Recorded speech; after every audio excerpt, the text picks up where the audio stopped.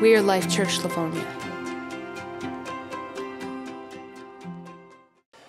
All right, good morning, Life Church Livonia. How is everyone today? It is so good to see you, and I'm really excited about today. And so I'm also excited about Thanksgiving, I'm not going to lie. I love all the holidays, but Thanksgiving is special to me because I love food, I love family, and I cannot wait to feast this week. And so I hope that you have plans made and that you have a place you can go to just really feel loved and feel a part of God's family as well. And so we're in the middle of a series right now. It's called Battlegrounds. And last week, we kicked this off with an amazing sermon from my friend and mentor, Kevin Butcher, as he talked about the love of God. But the question becomes, why? Why Battlegrounds? What are we talking about here? And honestly, where this began is our desire to actually equip you as people to win battles in the various areas of our life where we often feel frustrated and defeated. And as we read God's word, as we hear the words of Jesus, as we dig back into even the Old Testament, into the book of Deuteronomy, we hear a call to love God with all of our heart, all of our mind, all of our strength. And so often what happens is we struggle to give over those areas to God. That we get really good at giving over our heart, but maybe our mind and our body is not given over. Or we're good at disciplining our body, but our minds are a mess. Or maybe our minds are kind of neat and orderly, but our hearts, we struggle to receive and to know the love of God. And so we want to help you to actually experience victory in those areas. And we know that if those are some of the areas that are most important that we abandon to the Lord, that as we begin this process of following Jesus, if we know that those are some of the key areas of our life, we also should be aware that those are going to be areas that we experience an intense amount of warfare.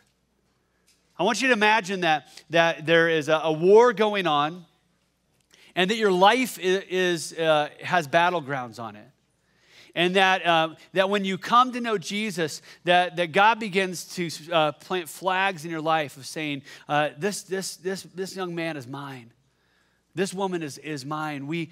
I claim this life as my own. And beautiful things begin to happen. But there are still going to be areas of our life where we struggle.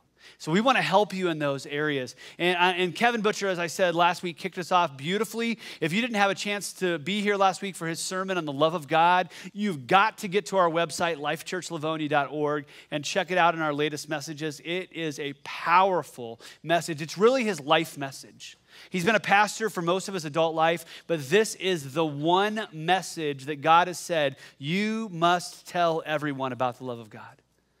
And so it wrecked us in a beautiful way and rebuilt us as we began to experience. Because what happens is if we're going to win the battle for our heart, if we're going to win the battle for our heart on that particular battleground, we have to get to a place where we both understand and receive the love of God. The kind of love that Paul talks to the Ephesians about when he says, I pray that you, being rooted and established in love, may have power together with all the Lord's holy people to grasp how wide and long and high and deep is the love of Christ.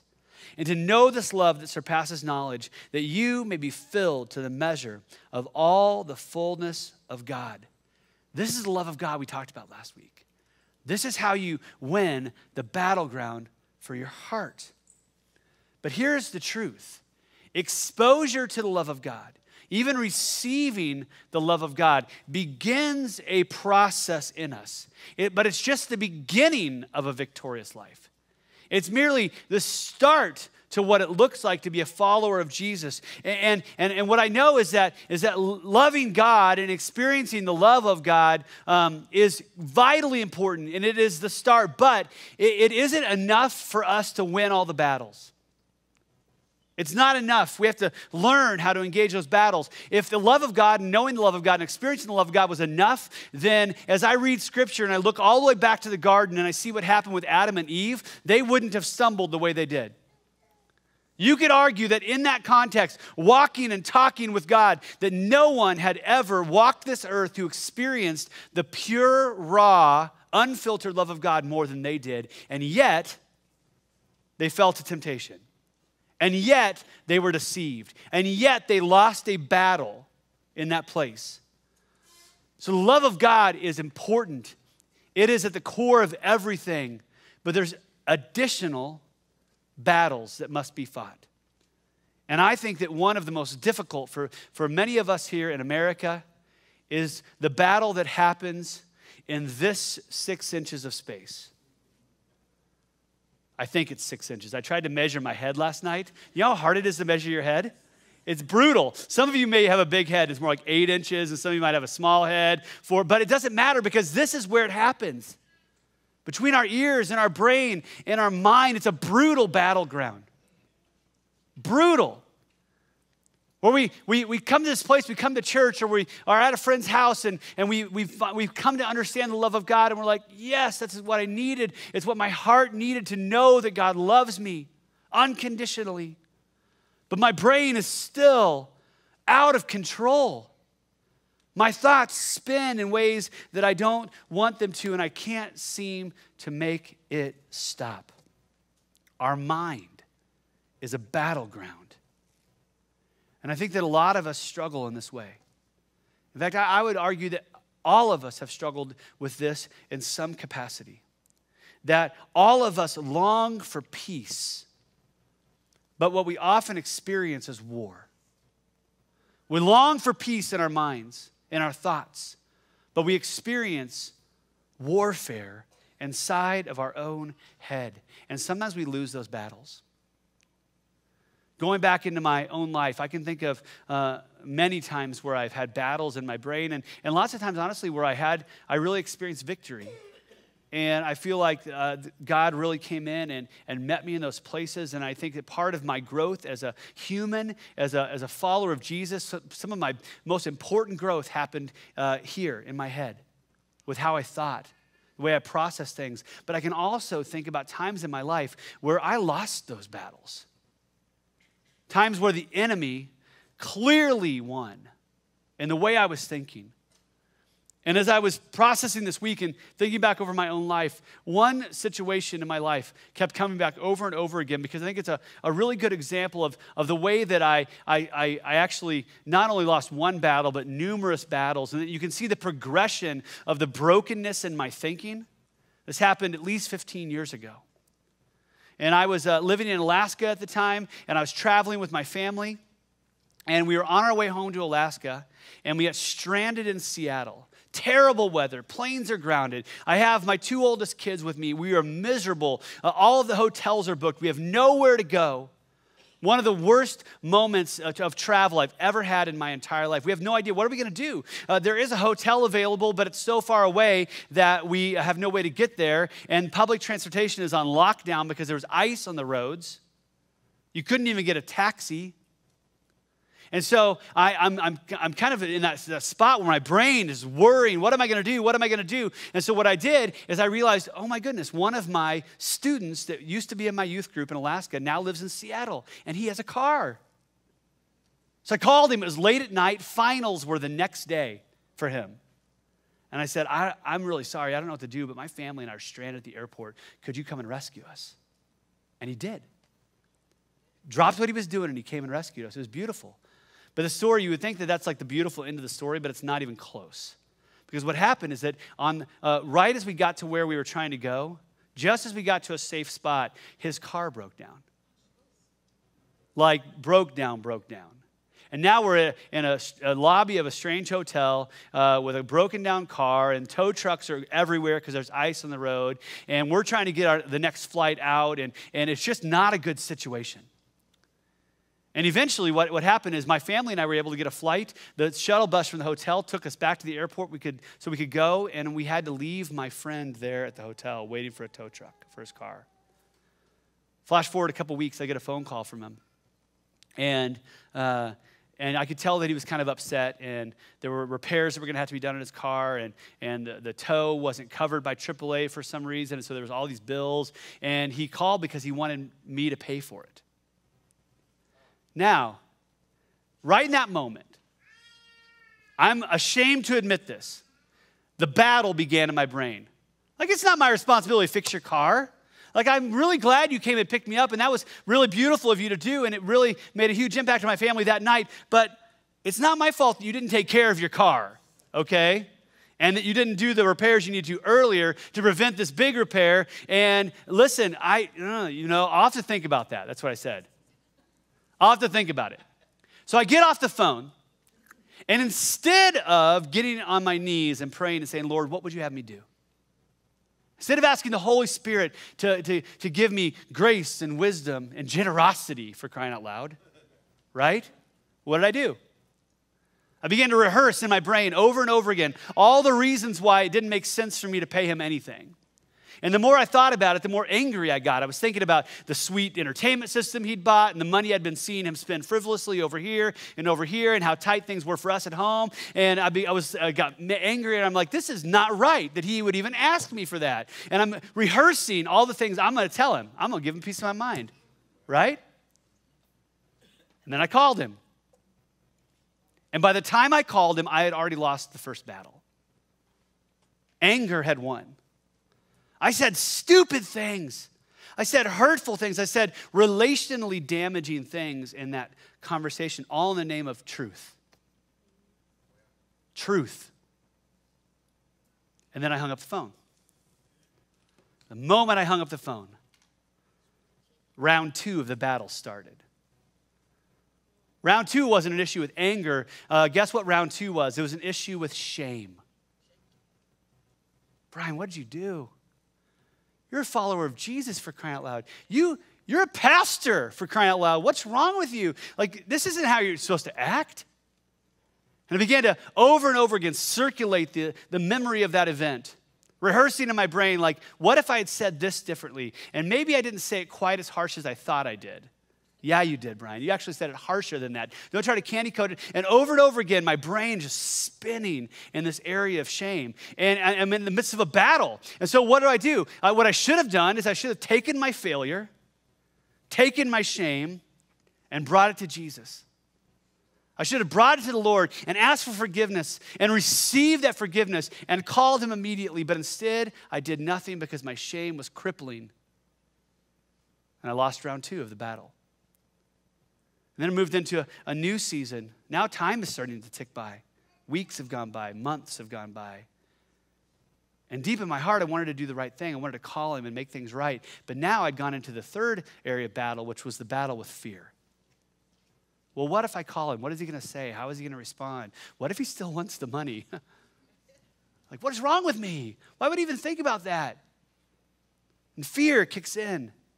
Worry and anxiety. And I'm losing the battle over and over and over again. With anger and with shame and with fear. And I know there's many ways that you can get stuck in your brain, but I think anger and shame and fear are 3 of the primary ways that we get trapped. And the problem is that we don't know what to do with our anger and our shame and our fear when they come. We don't know what to do with them. And because we don't know what to do with them, they begin to spin out of control in our brain. And I'm sorry if this is too much for you, but this is the image that I get stuck in my head. Are you ready? That when you spin those negative things around in your brain over and over again, as you process your anger and over again, what happens? It deepens, doesn't it? It gets worse. It never makes it better, does it? When you rehearse your failure over and over again in your brain, it doesn't get better. No, it gets worse. You feel deeper shame and more guilt over it. And the image I have in my brain for that is almost as bad, ready, as washing the toilet before you flush it. Right? Who does that? If I send my kids up to wash the toilet and someone didn't flush that junk before you smear it around. Some of you are like, I thought this was a safe place to come to church, but clearly it's not. Listen, this is what you do when you recirculate those negative thoughts. This is what we do when we recirculate our shame. We're just smearing junk, right? Flush it. We have to flush that stuff first out of our system. Why is it that we struggle with that so much? Romans 7:21 says, so I find this law at work. Although I want to do good, evil is right there with me. For in my inner being, I delight in God's law, but I see another law at work in me, waging war against the law of my mind and making me a prisoner of the law of sin at work with me. I become a prisoner because there's a war going on in my mind that sometimes I'm not even aware of. And God's love, it brought me into the family, right? God's love drew me in to relationship, but once we become family, there's still areas of our life that sometimes are not exposed to the light and love of Jesus. The love of God doesn't instantly penetrate to all of the broken places. It doesn't instantly cure all of the twisted pathways of our mind. And the devil works in those dark places. The devil still wants to lay claim to some of that territory in your brain. And so we find this law at work in us. We want to do the right thing. I want to make the phone call. I want to be generous. But my brain in those spaces hasn't been abandoned over to God yet. And so I recirculate the junk over and over and over again. I was a prisoner to my anger and my shame and my fear back then, and I didn't even know it. I couldn't have even articulated it to you. I was talking about this with Jamie last night, and I was reminding her of this story about how much I struggled with this. And she said, I don't even remember that happening. You know why she didn't remember it? Because no one could see it. The entire battle was fought right here, and I didn't even have the language to articulate what was going on, let alone fight it. It's critical that we actually come to a place where we learn to do the battle. And this is what I know to be true. I just want to speak grace over you. If you are new to following Jesus, that this is the truth, that we aren't brought into God's family as fully grown spiritual warriors. We come in as well-loved babies who have a lot to learn, right? We come in as well-loved babies. God draws us into his family, but he wants to equip us to be full-grown spiritual warriors who know how to do these battles, who know how to win these fights in our mind. He wants to equip us for it. But before we'll experience victory in our minds, we have to recognize where the battles will be fought and learn how to fight those specific battles. Francis Frangipane wrote a book called The 3 Battlegrounds. It's amazing. And I'm going to quote him numerous times throughout the rest of the sermon, but I want you to hear what he said about this. He said, let us recognize before we do warfare, this means before you get stuck or you're struggling, let us recognize that before we do warfare, that the areas we hide in darkness are the very areas of our future defeat. Often the battles we face will not cease until we discover and repent for the darkness that is within us. This is huge. Where are the places in our minds that we are still stuck? You've experienced the love of God. You've received the love of God, but where are the places that are still stuck? The first step to winning the battle in your mind, the very first thing you have to do is you have to identify the dark places. You have to identify the dark places. And sometimes you can figure this out on your own. Sometimes you can figure it out by talking to your best friend or to your spouse or to whoever knows you the best, your family. But I will tell you that nothing replaces asking God. Nothing replaces going before God in prayer and saying, Lord, help me to see the dark places in my life. Jesus, help me to see the places that I've received your love, but I still haven't given you authority and control over this parts of my thinking. We have to identify the places where we consistently struggle, the pathways that are so well worn that we're not sure we can ever break free from. And so I know that there's more than anger, shame, and fear, but let's just focus in on those for a moment. Ask yourself these questions. Do you get sucked into anger and frustration really easily? Finding yourself quickly annoyed with people or situations? Like you just go to anger. Like one moment everything's good, and then the next thing someone says something, you're like, now I'm mad. All right, here we go. And you give yourself permission to go there because that's just who you are. Do you do that? Maybe anger is a place where you're stuck. Maybe it's a dark place that needs the light of God. Or maybe it's not anger. Maybe it's shame. Do you beat yourself up over all of your perceived deficiencies? Do you look in the mirror and see nothing but failure? Do you regurgitate and chew on your struggles over and over and over again until your self-worth is reduced to almost nothing? Maybe this is the well-worn pathway of your mind, and maybe it's still a dark place that the light of God needs to penetrate to.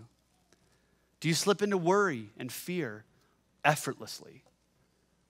Like the moment even something good happens, you're instantly thinking about, well, but hold on. What if? And you begin to worry and fret and fear over the future, and you're borrowing trouble from the future for today, and you can never relax. Maybe this is a place that's still a dark spot in your brain, and here's what you need to know. The devil wants to keep you captive there. The devil wants to keep you stuck in those places with your anger and your shame and your fear. Because as long as he keeps you stuck in that place, he prevents you from living fully into who God made you to be. He wants to keep your anger inflamed. And not just keep it inflamed, he wants to throw gasoline on it. He wants to ramp up your shame until it's crippling. He wants to take your fear and elevate it to the point where you can't do anything without worry and doubt. This is what he wants you to do, because what the enemy does is he takes our focus off what we should be focusing on, which is God, which is growth, which is love, which is mercy, which is grace, which is hope. And he takes our focus and he shifts it to all these other things. What happens when we allow anger to control our brain? What are we actually focusing on? Anger causes us to shift our focus to the offense or to the offender, right?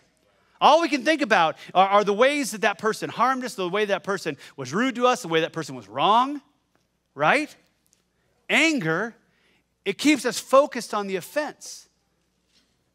It splits our mind between the Lord and the offender. It's not where our heart needs to be. It's not where our head needs to be. And shame does something different. What does shame do? Shame keeps us focused on our failure. Shame's like, none of the rest of that stuff matters because you struggle. You failed. You have deficiency. You don't have what it takes. You shouldn't have done that. That was a bad decision. You hurt that person. You failed that person. Shame keeps us focused on our failure. And fear, what does fear keep us focused on? It keeps us focused on our circumstances. We can't get our eyes off our circumstances. And so fear holds us captive. And all of this adds up. It brings us to a dark place where all that we have left is anger, shame, and fear. And the lights start to go out. Anger, shame, and fear. They become central in our brain. And the longer we spend them in our brain, the bigger they get. Anger, shame, and fear. And we have trouble seeing anything else in our life, right? Because we're rehearsing this in our brain. Anger, shame, and fear until we get to a spot where all we have, the only thing that exists in our brain is anger, shame, and fear. And the lights go out in our life.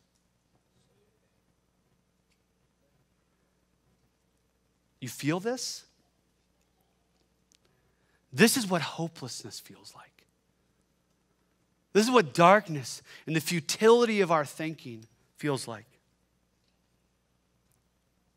This is what happens when we forget how to do battle, or we never learn how to do battle. We get stuck in that place where only anger and shame and fear live. So what do we do? What do we do in those moments? The only thing we can do to win this battle is to invite Jesus into the dark places, and he turns the lights on. He starts revealing truth to you about who you are and who God called you to be. And slowly but surely, the lights turn back on in your life. And now you can see things. You can see things that are happening. And you can see what's true and what's not true. And you can see the way that your mind has gotten things messed up and pulled you farther and farther away from God. We have to invite Jesus into the dark places so that God can destroy the plans of the devil. Because the plan of the devil is to keep you there. And God wants to come in with his light and his love and destroy the plans of the devil. To change the patterns and habits of our mind. To break us free from those places. And when we invite Jesus into those places, what we do is we begin to humbly submit control over spaces that are well-worn paths. We say, Jesus, I've been thinking like this since I was 2. Like I learned this shame in my living room from my parents. I learned this fear on the playground at school. I learned this anger by watching my dad and my grandpa. I've been practicing these things since I was a child. And right now, the devil holds claim to those places because I don't believe that anything could ever change. This is just who I am. We need to learn to humbly submit those places. And what happens when we submit the spaces in our heart that are dark to God? Listen to James 4:7. Submit yourself then to God. Resist the devil, and he will flee from you. Because he who is in us is stronger than he who is in the world. What does that mean? Maybe you're like, I've just come to church for the first time. I've never even heard that before. What it means is that God is stronger than the devil. God is stronger than your fear, than your anger, than your shame. His love can penetrate to the darkest and hardest places of your life and can do work there. If we are willing to partner with God and actually submit those places. Those darkest, hardest places, God doesn't take them by force. He takes them because he's invited. Submit yourself then to God. Resist the devil, and he will flee from you. Here's what I want you to hear. When we submit ourselves to God, and it says then resist the devil, it's not like I'm turning around and I'm the one fighting the devil. That it's actually our submission to God that causes us to resist the devil. It's God in us that creates a resistance to the devil. You cannot fight a spiritual battle with a human-made weapon. You can't. Only God can do this in your life, and you have to be willing to submit all that you are to God. Listen to what Frangipan says about this. Why does the devil flee? He says, Satan will not continue to assault you if the circumstances he designed to destroy you are now working to perfect you. You invite Jesus into those places, you submit those areas of your life to God, and God begins to work on you and begins to refine you in those places. God begins to teach you things about life and about love through your situations that you're angry about. God begins to bring you into this beautiful relationship and draw you out of your shame and give you self-worth, and he's perfecting your own image of your life. And then Satan's like, whoa, wait a second. Like I had you in that spot. Like shame was my jam in your life. That was my territory. Or fear. So now that tactic is no longer working, and this is part of what causes the enemy to flee. Because what was originally used to captivate you, to hold you prisoner, is now being used to perfect you and draw you deeper into the love of Jesus Christ. It no longer is working, and the devil begins to flee. And as we do that, as we begin that process, as we invite Jesus into the dark places of our life, the next thing we have to do is we have to allow the Holy Spirit to change our minds. I'm not just saying change our minds in the way that I'm like, I believe this one thing and now I believe another. That's important. We have to do that. But actually, it's changing the way we think. To put blockades up so that road is no longer something that you can even take. Over time, that you shut it down, you tear it up, and you forge ahead on new pathways. As we submit those areas to God's control, it's like the light is turned on.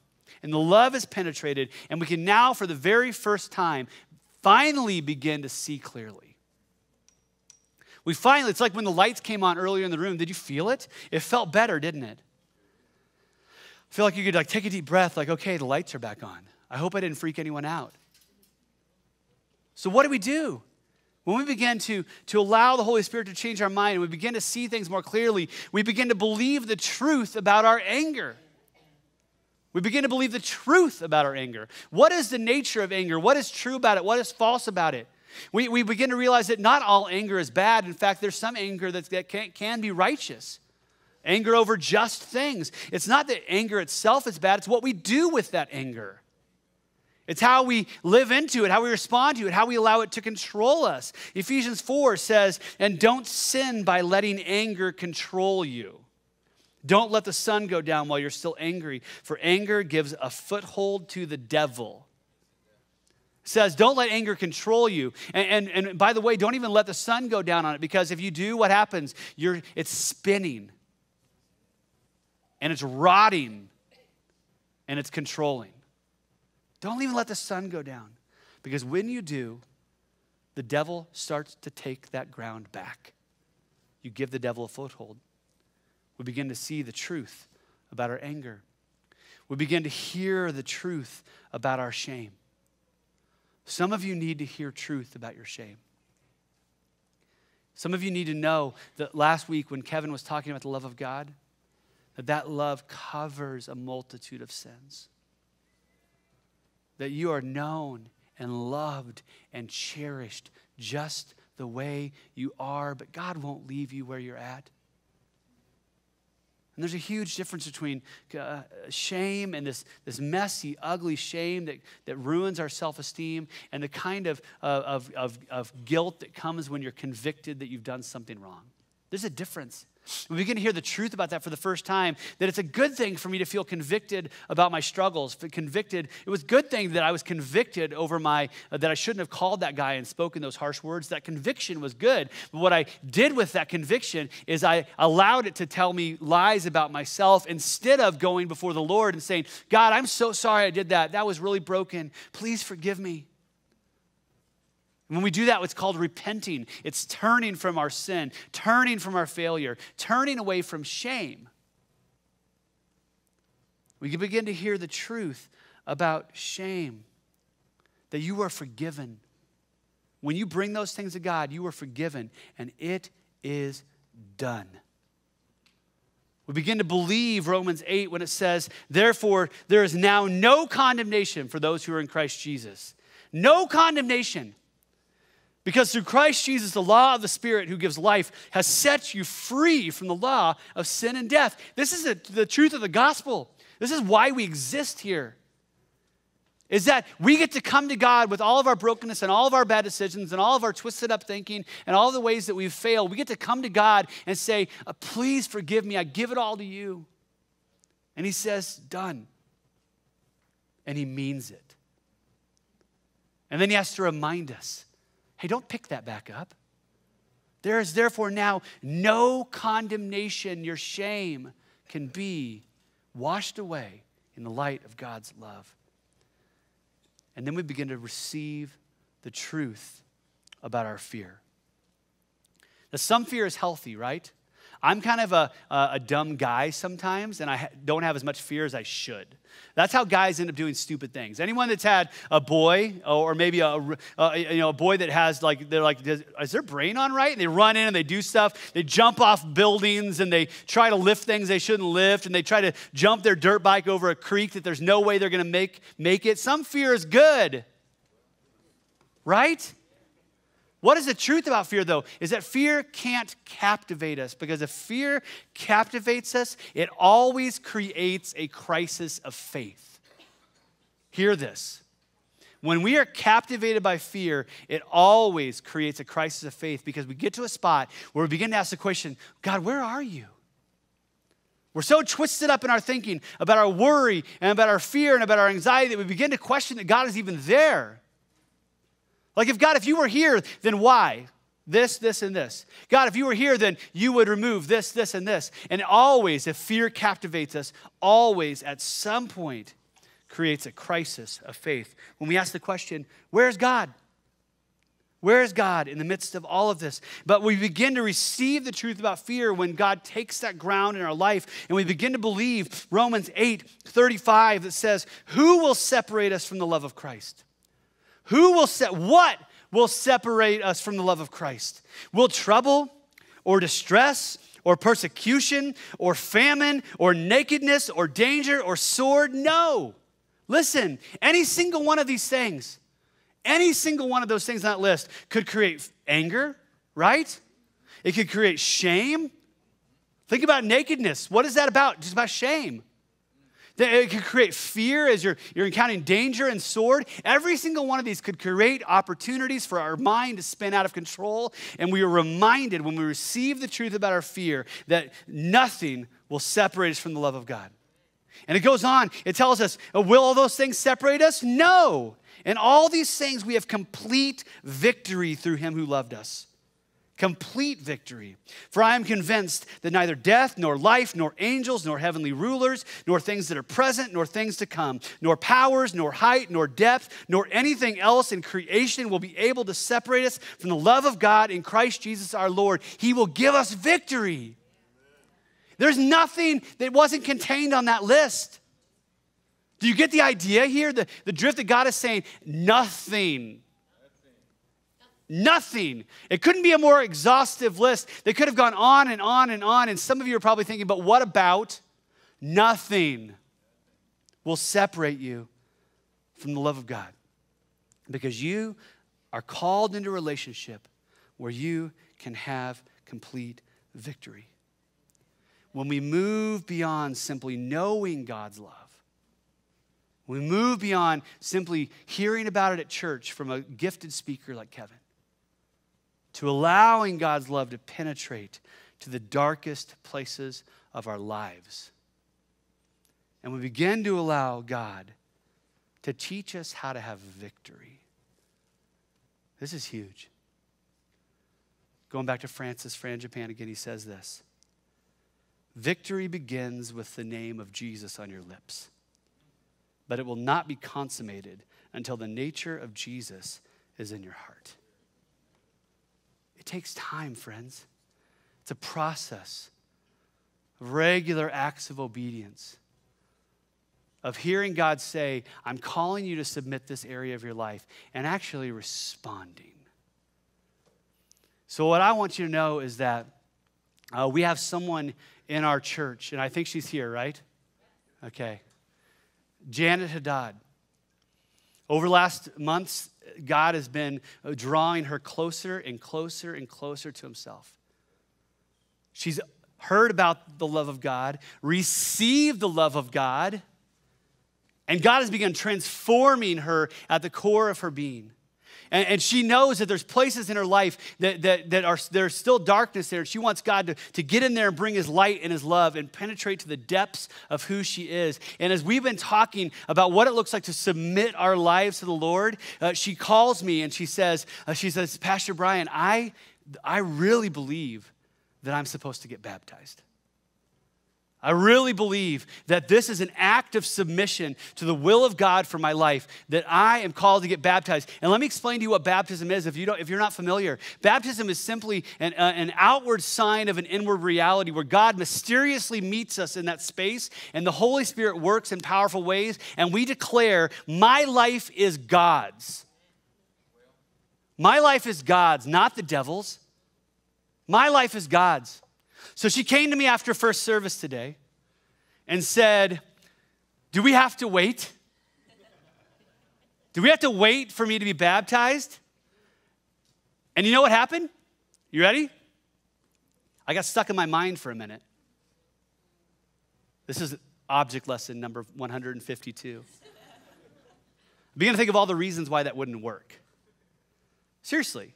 All the fear about what would happen if I did it wrong, or if not, people weren't able to be here, or is she going to be able to get this? Do we even have towels? Where's our baptism tank? And I'm spinning. Deep breath. Jesus, what would you have us do? Go get the baptismal tank out of the truck. Fill it up. Call her family, and invite her forward. You guys ready?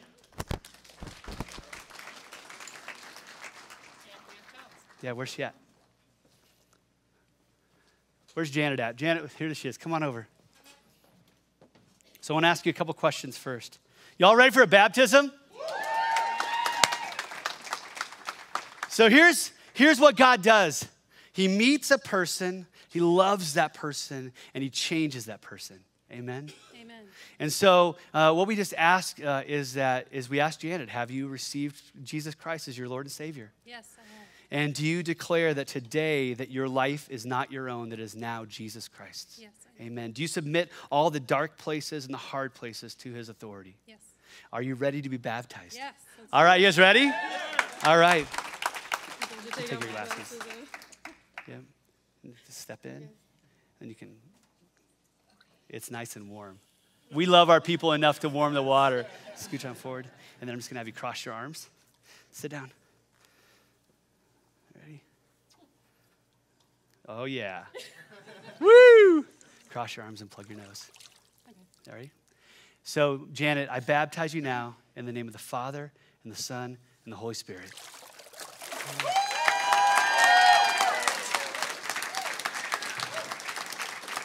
Ready?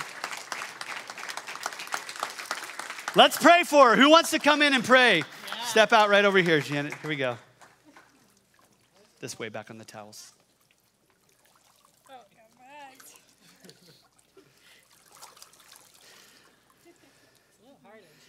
right. Right? All right. Get in here. Put your hands on her. David. Father, we lift up your name, Lord, because you are awesome. We thank you, Lord, for the amazing things you do for us, Lord, the amazing things you do for us and in us. Yes. Lord, I have watched how you changed Janet's life since I was a believer myself, and until now, Lord, nobody can do the works that you do. And when I see a person like my sister Janet change and invite you in their lives, I can see the change, Lord, and only you can do that change. And we lift up your name. We praise you for that, Lord, and I pray that you would continue your work in her, Lord.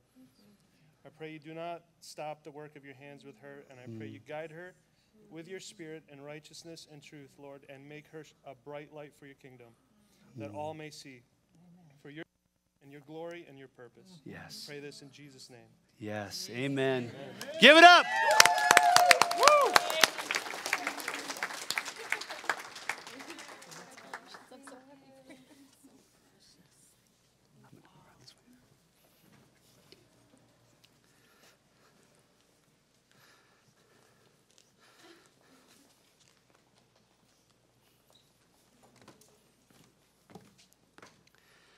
So I just got to tell you, victory can be had in Jesus. Victory can be had in Jesus. And what just happened with Janet, I want you to know that people are regularly finding freedom here at this place.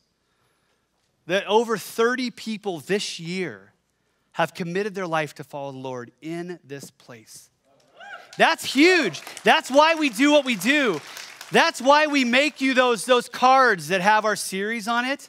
Not so you can throw them away, not so you can put them on your refrigerator, so you can take them and give them to a sibling or a coworker or the barista at your favorite coffee shop. Like David said, inviting his sister, David Hadad, inviting his sister to our church. And she comes and she experiences life in Christ here because of an invitation. This is who we are. It's who God made us to be.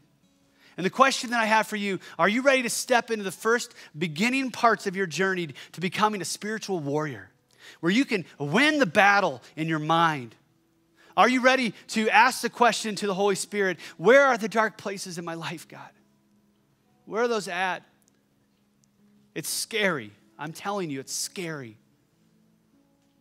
And when you identify those places, are you willing to say to Jesus, come, sit with me in this place?